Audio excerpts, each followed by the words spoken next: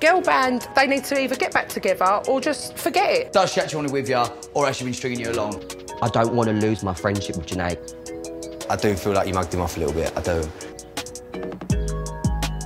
I feel like a lot's been going on like over the weekend, and me and Junaid obviously went on a date and we had like a few drinks and a bit of dinner, and it was really, really nice. Yeah. But I just feel like at this point in time, it felt like I was out with my mate rather than a date.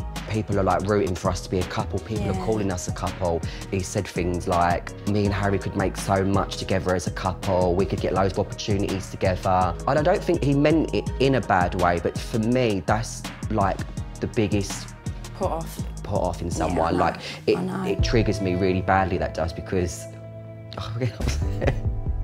it triggers me. No, it does trigger me because... Bad enough leaving home. It just triggers me, Mum, it just triggers me because, like, I just feel like my whole life I've been, like, taken the piss out of by men. Yeah. Like, and I just feel like I've never met someone that truly, truly wants to spoil me and take me out, and Junaid is never going to offer that to me.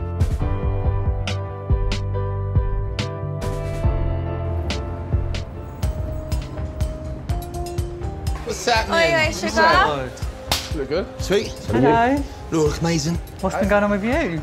Not a lot, really. Just cracking on with a brand. It's good stress. That makes sense. Yeah, it's not 100%. Why you've been creating good stress for yourself? You've been causing me a lot of stress. Why am I causing stress? Well, you called me a supergrass a couple of weeks ago, then you've gone over to Courtney and Chloe and fed a load of shit back to them. God, just tell me what I've said. They're saying that Chloe feels uncomfortable, things I've said about Amber. I don't like Amber. It ain't no new news. It's new news to me that you're so close with them. You're so close with Amber and all that. Don't knock me down, digging me half out to them. Listen, I don't they've told me that. But that's obviously been misconstrued. Listen, since your hair's got longer, you've become That's how I look at you. My hair's got longer. Yeah, you become a girl. You're the new addition to girl band, James. Like, you've never had it with them, right? You know what they're about. Look what they're doing. Straight away running to me. Lockie don't agree with it. Lockie don't agree with it.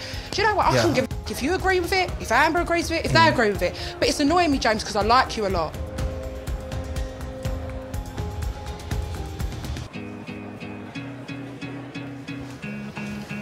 What's happening? Hi, babe. Good. Yeah, you good? You look very handsome. So like do you. going to a wedding. You really good? Yeah, I'm good, thank you. How are you? Yeah, really good. Are you sure? Yeah. Because I spoke to Dan. Yep. He said that you played a lot of things down. In what sense? You've not said to me exactly how you feel. I feel like you've tried to make me feel better because that's the person you are. There was always that feeling that, do you know what, this is the girl for me. This is actually the right girl for me. This is she's amazing. This is the right girl. And that's why that spark was there. That's gone. There's no spark. That spark's gone.